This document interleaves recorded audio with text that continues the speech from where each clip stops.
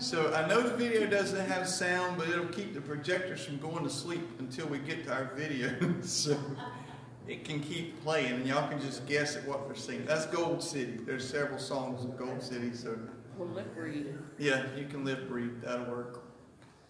I hope y'all doing well today. It is a beautiful day. It's like summertime again. Did everybody get the mass announcement today? You get the mass announcement? Okay. The papers are finished, and they are back there. The policies and procedures, constitution, and bylaws. The deacons have agreed to recommend those, as I said today in the mass announcement, we won't vote tonight to give people time to look at and read through everything, know what's there, the final cut, the final editing. And like I said, they're back there. So we wanted everybody to be able to read through and just to know what you're voting on when you vote. Okay, they're done at this point. No more editing. They're finished. But I appreciate your input in the last several weeks. It helped to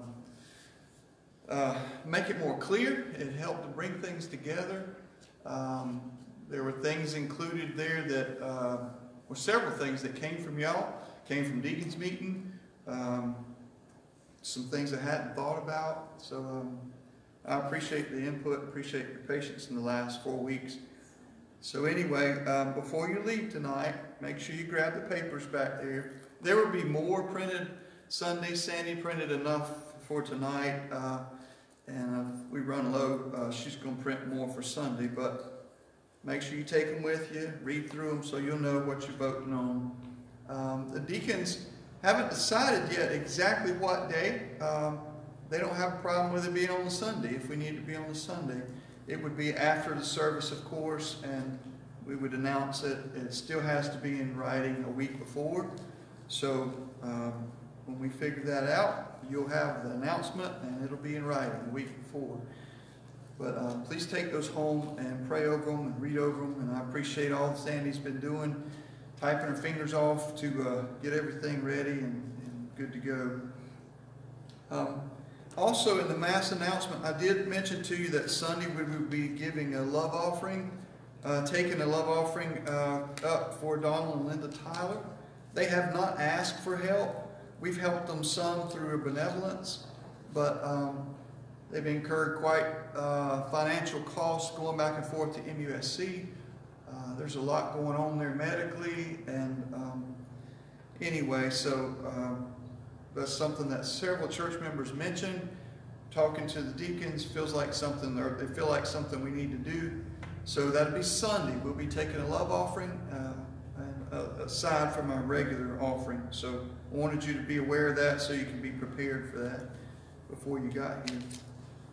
Also, on our prayer list tonight, let's add Paula Thibodeau. Put Paula on your prayer list.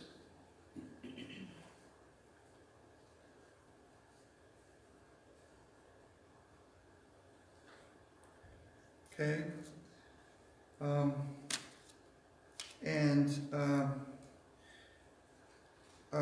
Continue to remember Donald and Linda and family.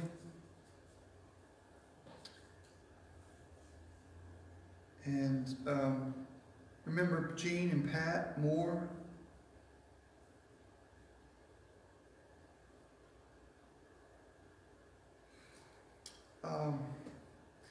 Timothy's great-grandfather passed away this morning. My son-in-law, Timothy.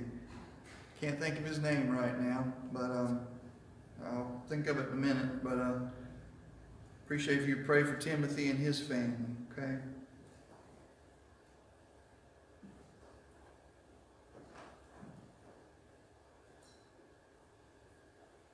What else? Who else we need to add to our prayer list? Jenny Pennington, my friend, she passed away. Jenny Pennington? Remember her and her family. Okay. The Jenny Pennington family. Thank you, Miss Grace. Jenny Pennington family. My cousin, Kenneth Cummings. He has Parkinson's and he's been falling, and they told him he couldn't stay by himself any longer, so they put him in a facility. Okay, Kenneth Cummings. He's in Virginia. Okay. Thank you. What else? Danny Poston, Yes, sir. he's been back forward to VA place down here. Okay. Danny Poston. All right. Donna Mulligan, Donna Mulligan. Mike Mulligan's wife, they visited here, it's in the Cowboys Surprise in North Carolina. Okay. What else?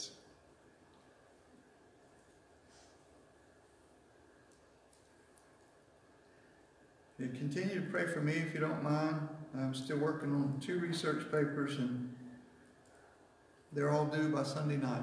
So I appreciate your prayers. Keep Danny Hill in your prayers. He's got cancer several places on his body. Danny Hill. Yes, sir. Okay.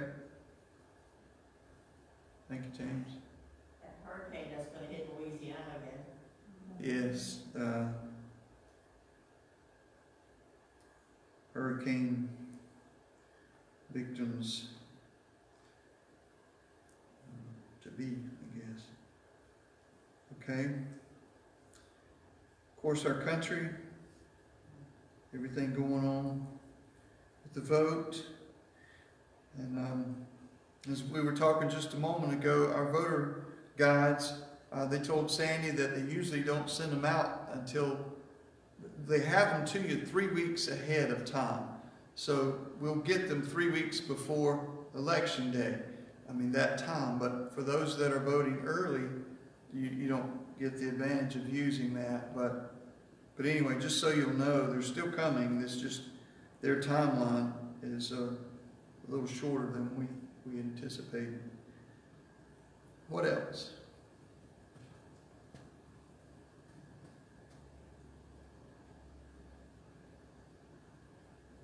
All right. Okay.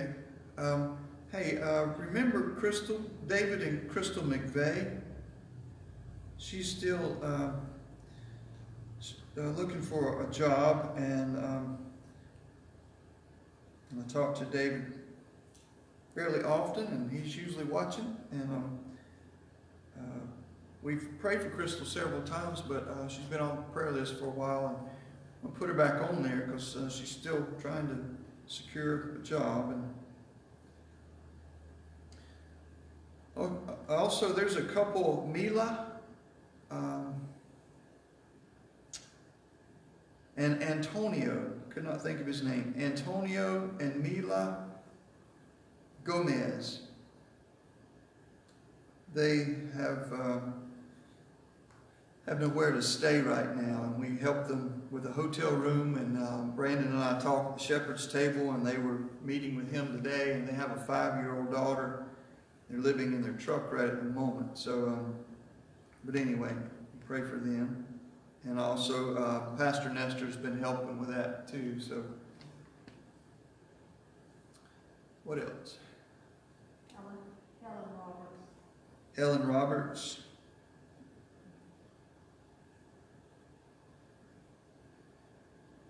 Okay.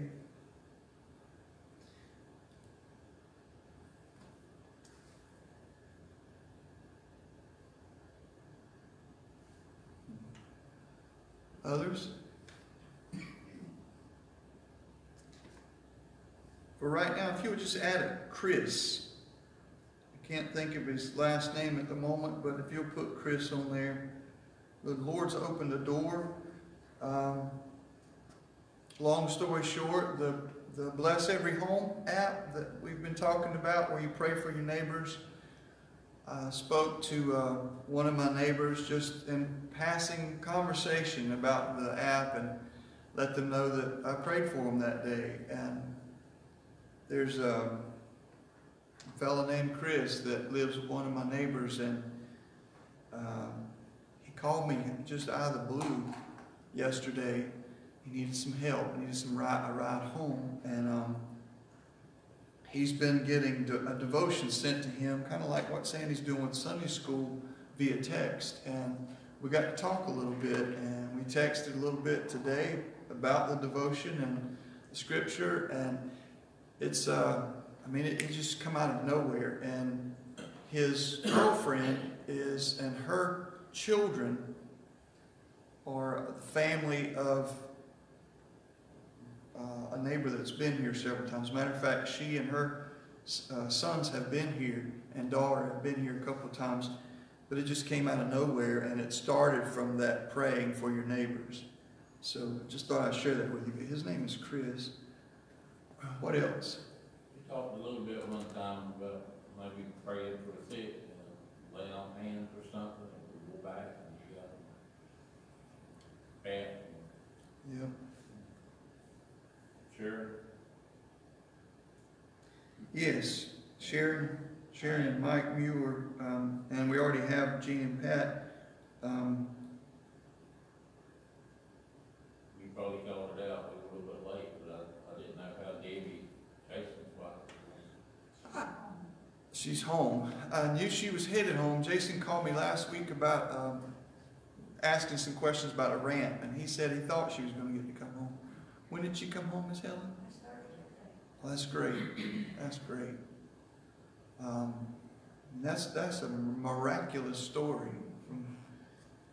So good. Don Tyler never got strong enough to take it, and didn't he have one more surgery to take? And he still hadn't took that out. No. They're still hoping he'll be able to get that surgery. He still has to build up some more strength, and the infection's still there. Still needs to get rid of some of that infection before they can do the surgery. So there's definitely a praise for Debbie and Jason.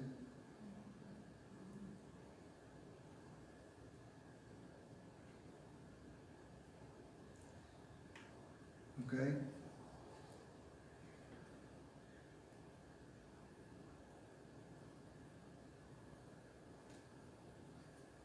What else?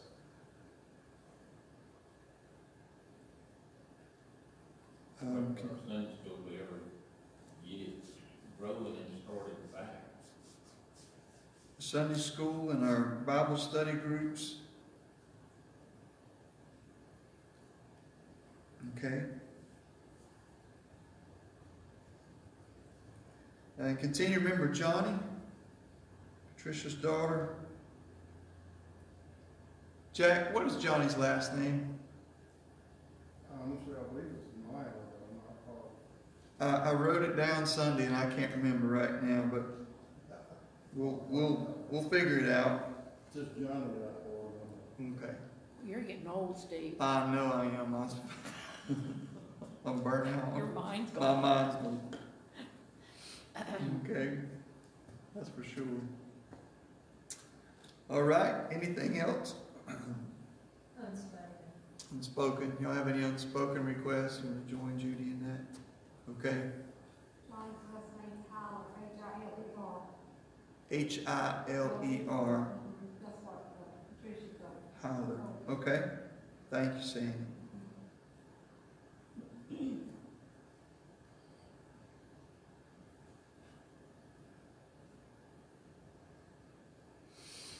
Okay.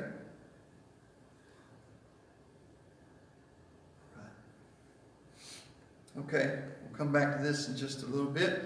And for those of you that just came in and wondered why we're watching a video with no sound, I'm trying to keep projectors from going to sleep on me. So you're watching Gold City. I hope it stays on Gold City. So that's what we're doing there. I wanted to read something to you that has something to do with our scripture tonight. And I just saw this. A couple of deacons are here tonight. Make sure you get this. I've mentioned that in a text, a group text. These are the your highlighted versions of the papers, so make sure you get those tonight. This is today's devotion from Billy Graham, and it has everything to do with our passage in James 3 tonight. It says, of Eric Liddell, the missionary and great runner whose story is told in the film Chariots of Fire, someone has said he was ridiculously humble in victory, utterly generous in defeat. That's a good definition of what it means to be meek. Meekness involves being yielded. Those who submit to the will of God do not fight back at life. They learn the secret of yielding, of relinquishing and abandoning their own lives and wills to Christ. And then he gives back to them a life that is far richer and fuller than anything they could ever have imagined. The phrase fighting back at this life is something that we hear and deal with on maybe a daily basis.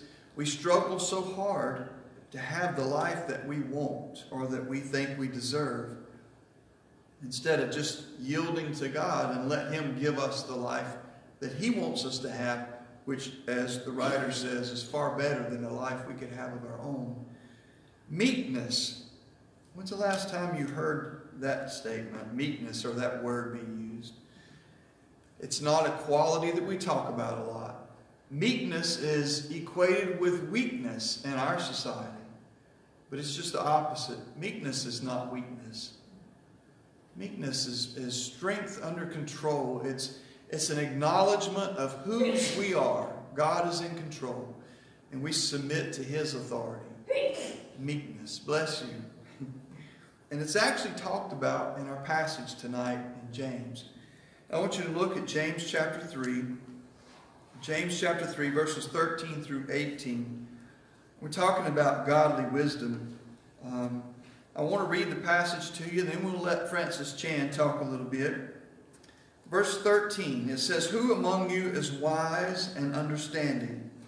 Let him show by his good behavior, his deeds, and the gentleness of wisdom. And that's the word for meekness. Gentleness.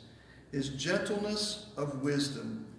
But if you have bitter jealousy and selfish ambition in your heart, do not be arrogant and so lie against the truth. This wisdom is not that which comes down from above, but is earthly, natural. And the word natural there can be translated unspiritual. It's the opposite of spiritual. Demonic. For where jealousy and selfish ambition exist, there is disorder and every evil thing. But the wisdom from above is first pure, then peaceable, gentle, reasonable, full of mercy and good fruits, unwavering, without hypocrisy. And the seed whose fruit is righteousness is sown in peace by those who make peace. Let me pray with you, if I could. Heavenly Father, we pray tonight that you will give us understanding in your word and motivate us, Lord, to follow what it says. Lord, I pray that we would come to understand meekness and godly wisdom and what it means to be yielded and submitted to you. And I pray, Father, that you would have ownership of our lives. We would not think that we are co-owners, but that we relinquish any authority and ownership of our own lives to you. Father, thank you for loving us the way you do and for filling us with your Spirit and giving us your holy word. In Jesus' name, amen. Hey, I want to back up in just a couple words here. And if you look at verse 17, first of all, this passage talks about two different kinds of wisdom. You know what they are? It mentions it here in the passage. Two different kinds of wisdom. From two different places. Wisdom from above. That's right. Godly kind of wisdom from above and earthly wisdom from below. Okay? Fleshly wisdom. Actually, the word says that in verse 16, for where jealousy and selfish ambition exist, this is disorder and every evil thing. But the wisdom from above, which is, it's doing a comparison. And there's a word here that says in verse 17 is first pure, then peaceable, gentle, and reasonable. And this word reasonable is or willing to yield, and not being unreasonable, but being willing to yield and to give and submit. Do you know what it is to yield to traffic? No. Well, at least you're honest. No. I remember a bad day several years ago when my nephew Andrew was following me to Lowe's, and he had just started working with me a little bit, and we were coming off of 501 business, where you cross over 501 and you go down onto the thing to merge. Nobody knows how to merge there, by the way. I hate that. Everybody just stops. Okay? Well, we were merging, and I was in my truck, and he was behind me in his truck, his Toyota truck at the time. And I kept looking as I'm coming down the ramp to see where an opening was. And I saw an opening. And there was a semi truck coming. And so I sped up to mimic the speed of the traffic, and I merged in. Well, to my horror, I look in my rearview mirror, and Andrew has kicked it, and he's trying to keep up with me, and there's a semi right behind me now. And I keep looking, and he's trying his best in that Toyota to catch up with me and get in front of the semi. There was no room, and he ran out of pavement, asphalt, went into the grass, and cut in front of the semi, hitting the bumper. The semi driver never saw him. He hit the bumper, it turned him this way, crossed over both lanes into the median and flipped over. I saw it in the mirror. I'll never forget it. I pulled over as soon as I could. His truck's laying up on its side, and in a minute he popped up, and which that was a relief to see him, intact, scared to death. Glass was everywhere. Long story short, he was real upset, and so was I. But the problem was merging into traffic. We have different ideas of what it is to merge, but in the biblical sense, merging means to yield, to submit, to yield to somebody else's authority or their way. They're headed in a certain way. And in this case, we're talking about Christ. He has a direction. He knows where he's going. He knows what speed he's headed in. And our lives need to come and yield to his speed, his direction, and the way he's doing it. And not to try to get ahead of him, not to try to go faster than he is, but to match his speed, his direction, and follow him. You get that? You understand that? And meekness in this passage has a whole lot to do with that yielding and that submission. Meekness is not just being polite. Meekness is a true estimation of who we are in Christ, and a true estimation of his authority in our lives. Okay? Meekness.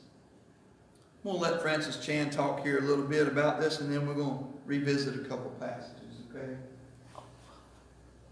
Stop this.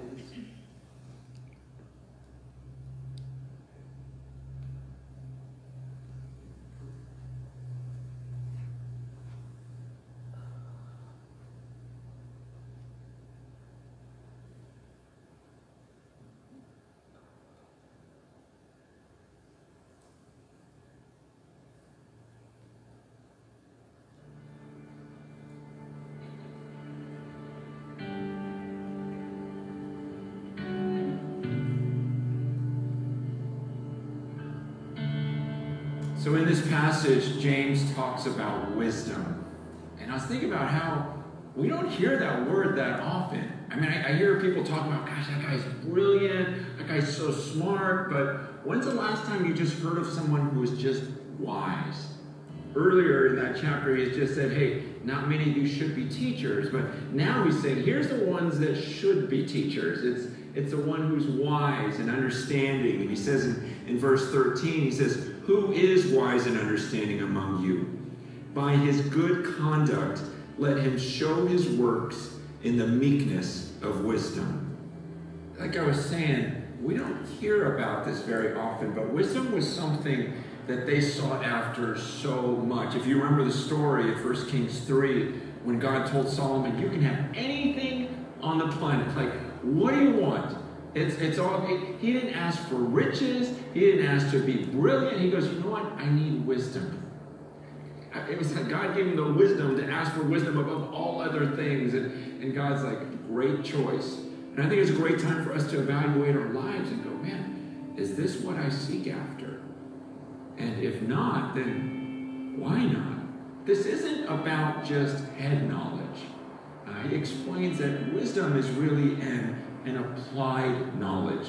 It has to do with action as much as it has to do with intellect. In fact, he says, by his good conduct, let him show his works in the meekness of wisdom. He's explaining that wisdom has to do with your behavior. Once again, here's James again talking about action. And he goes, wisdom's about your conduct. It's about what you actually do, and to do it in the meekness, the gentleness of wisdom. You see, it's way more than education. He says it's about your conduct. It's about your actual actions. He goes, if you think you're wise, then I should be able to see it by the things that you do and by your general behavior. And he says also by your meekness. See, we live in a time where everyone wants to give advice. They want to tweet. They want to show off their wisdom. But it's interesting. The Bible says the person who truly has wisdom is going to have a meekness about himself or about herself. It's not an arrogance. It's a gentleness. And he says in verse 14, he says, if you have bitter jealousy and selfish ambition in your hearts, do not boast and be false to the truth. This is not the wisdom that comes down from above, but is earthly, unspiritual, demonic. So he explains that there's two different types of wisdom. He goes, there is an earthly wisdom, and then there's a wisdom that comes from above. And he says, the way you can tell is, he says, the earthly wisdom is a person that'll be filled with jealousy or selfish ambition. Think about those words, jealousy, selfish ambition.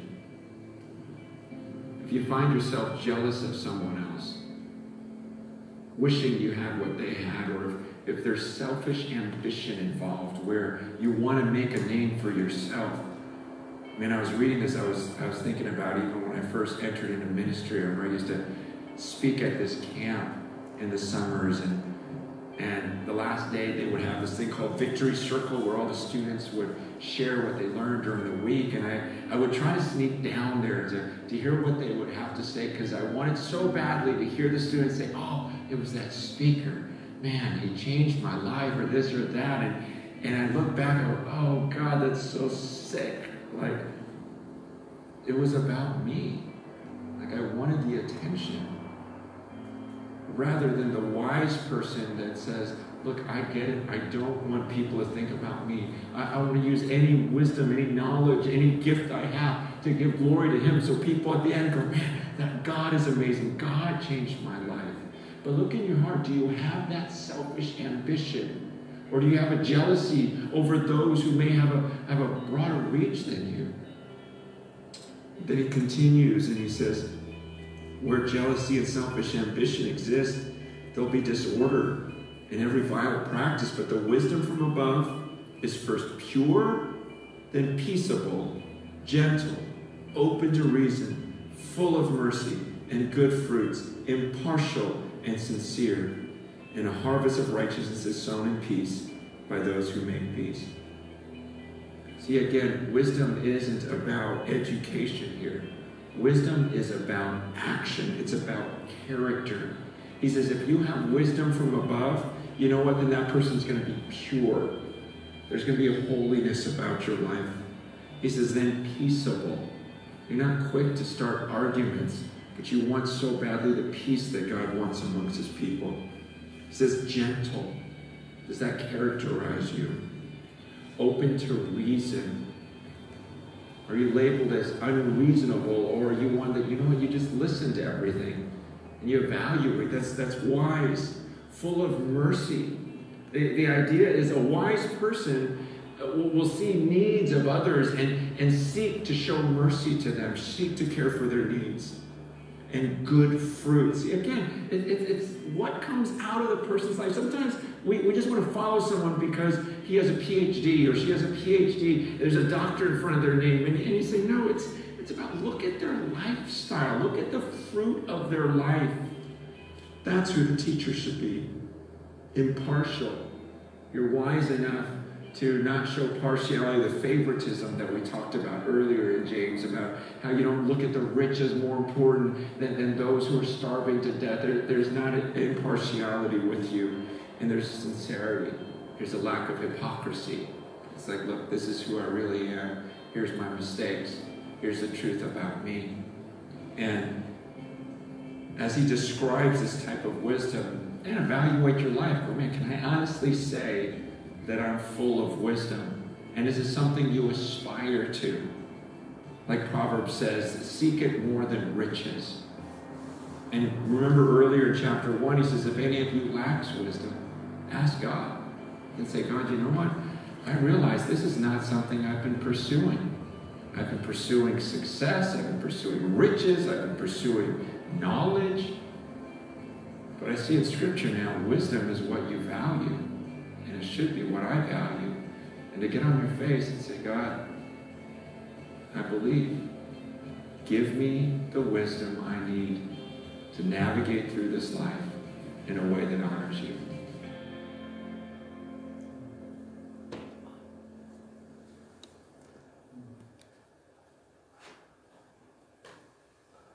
Is there a difference in wisdom and knowledge according to what he just said? Yes.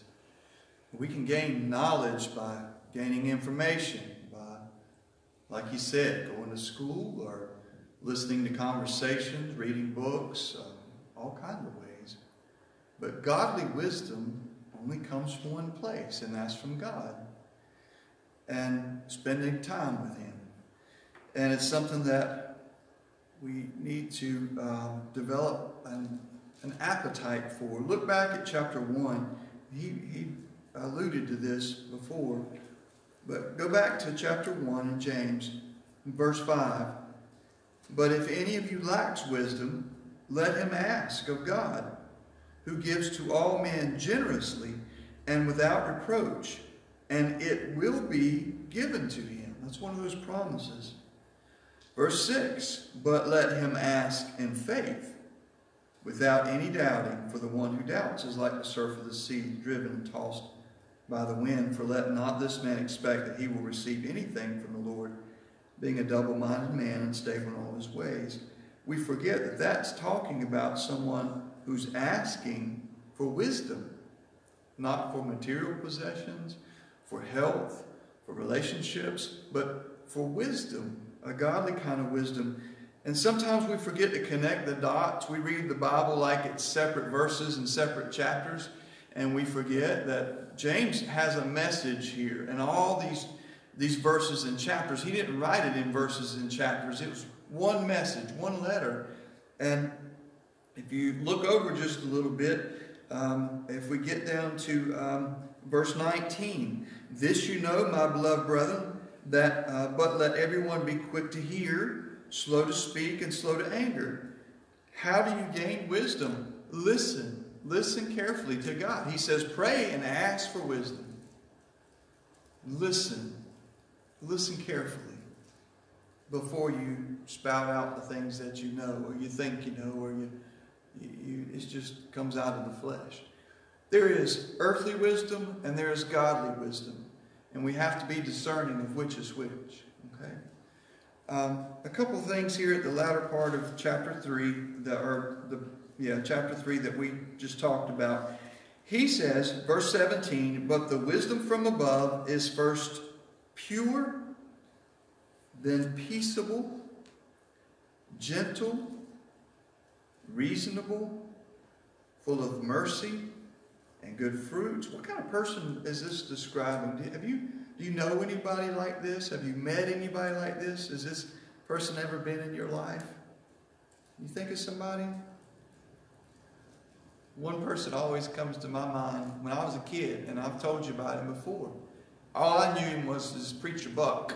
His last name was Buck. E. Parker Buck was his name. I'm surprised I remember that. But when I was a kid, you know, when you're a kid, everybody's old. And when I was a kid, I thought he was old, and he may have been, I don't know. But the man could turn any conversation toward Christ. I don't care what you were talking about. Fixing your transmission, going fishing, changing clothes, it's raining outside. It didn't matter. The man could turn any conversation to Christ, and he did. He was the most humble, gentle, quiet person you'd ever meet. But he was also the most consistent witness for Christ I had ever met and still have ever met in my life. He always turned the conversation and pointed it to Christ.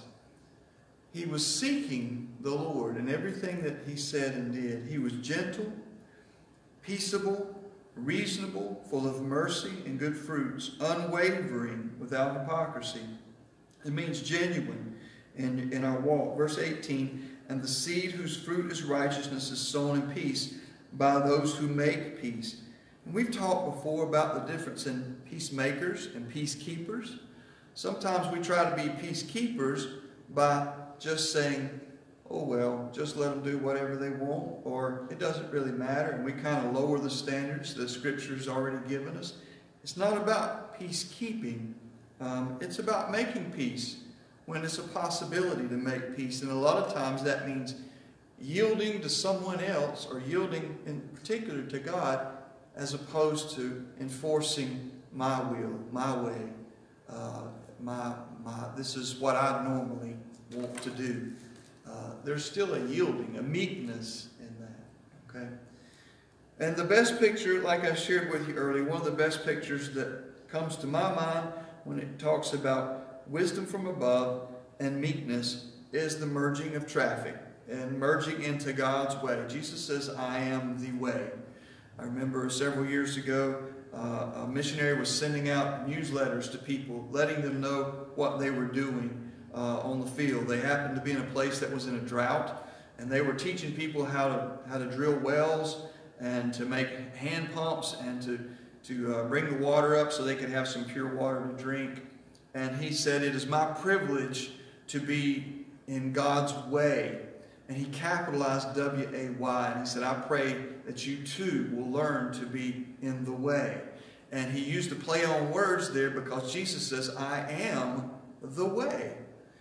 And that's really what it means. Wisdom from above is finding a way through his word as to how we can align ourselves in righteousness with God and submit to that way. Submit to whatever it is he's doing. And as James here says in these latter three verses here, there's character to that. There's a peacefulness, there's a patience, there's a meekness, there's a gentleness about the person who is seeking and receiving from God his kind of wisdom. Okay? Any questions or comments about this passage? Wisdom from above.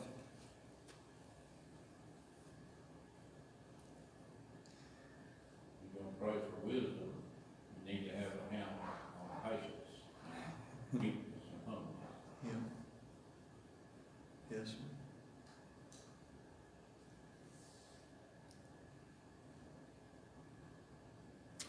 Verse 14 is the opposite of that. But if you have bitterness, jealousy, and selfish ambition in your heart, and selfish ambition there, it says strife. It's another way of saying it. In your heart, do not be arrogant and so lie against the truth. That's the earthly kind of wisdom, the fleshly kind. And it says that's not the godly kind of wisdom. It's not about self. And ironically, we've heard the story of Francis Chan before. Sandy was mentioned today. He was on a television show and how humble he was. If you haven't heard the story or remember when I told you that he had a huge church in California, Francis Chan was senior pastor. He had accomplished the American success story. And it came to his attention that he wasn't as close to God as he used to be and as close to God as he wanted to be. And he came to understanding the only way he was going to get that way is to get rid of some of this other hindrance, the hindrances and some of the other responsibilities. He left that mega church, took his family, and went away on sabbatical, went away to regroup, to get closer to God, to become at the foot of the throne again.